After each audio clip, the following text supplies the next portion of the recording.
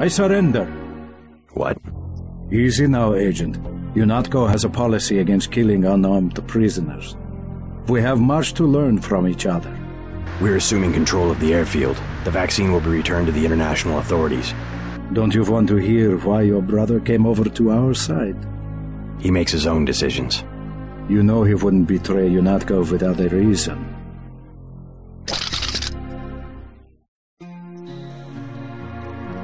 Good work. Now finish the job. He surrendered. He's an unarmed prisoner. UNATCO policy protects him. Terminate the prisoner, Agent.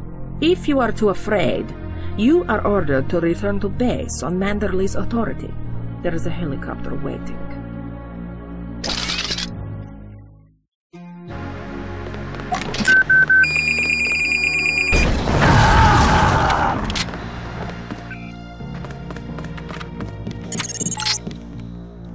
Jesus, JC, that was Agent Navarre. She was out of line there about the execution, but oh my God. Manderley will have you shot. We have to erase the log files. I don't like this, but I'll protect you this time. I guess you have to stand up for what you believe. I guess Paul must have convinced you. All right. We're alone. If you have proof of a conspiracy, let's hear it.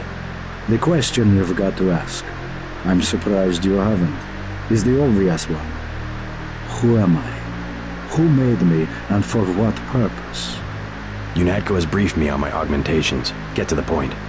Your parents were murdered precisely because they could have told you the correct answer to that question. That's a pretty big claim. You didn't have parents. The ones you knew were employees. You were made by a cabal of technophiles so crazed for power that they would control not only governments and people, but the chemistry of our bodies as well. Your proof? You're the proof. You and Paul. When you get back to UNATCO, pay attention. Something's not right. You're really working for a group of conspirators called Majestic 12. You expect me to believe there's a group of people powerful enough to control the United Nations? The UN and UNATCO are just a couple of their tools. UNATCO has already occupied the airfield. Just go through the motions and report back to Liberty Island. I can't do anything for you here. Be patient. Someone will contact you soon.